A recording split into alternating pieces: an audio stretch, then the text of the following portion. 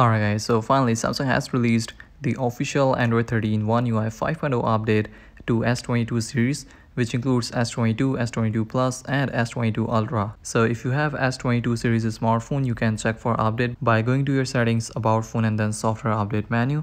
So the person who actually got this update shared these screenshots of update. As you guys can see, that's the complete changelog of the update. The size is around 3 gigs and it has latest October 2022 security patch. Now talking about the Android 13, so it brings new features like pre-app language, new media player, combined security and privacy settings. And on top of Android 13, there will be an updated version of Samsung's custom UI or skin, which will be One UI 5.0.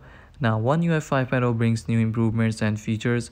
Everything feels enhanced and more smooth. Features that One UI 5 brings includes new personalized lock screen with new clock styles and color palettes. You can also set short video as a wallpaper. There's a whole new range of dynamic wallpapers. Now you get more color palettes to customize the theme according to your style. You can now stack widgets and switch between them by swiping right or left. You get a combined security and privacy setting, which is a Android 13 based feature. Samsung Gallery now lets you extract text from images in your photos. So these were top main features that One UI 5 brings, but definitely there will be more changes and features in One UI 5, which obviously I can't cover in this short update video. As for the rollout, so Samsung said that they have released the update for S22 series and the update is currently rolling out in European countries and soon it will expand to other countries. But keep in mind that the update might take some time depending on the model of your smartphone and the carrier that you are using or the region in which you are living. You may not get the update today, but you will get it within few days. But you don't need to worry because the update is now officially out by Samsung and soon your smartphone will be running on the latest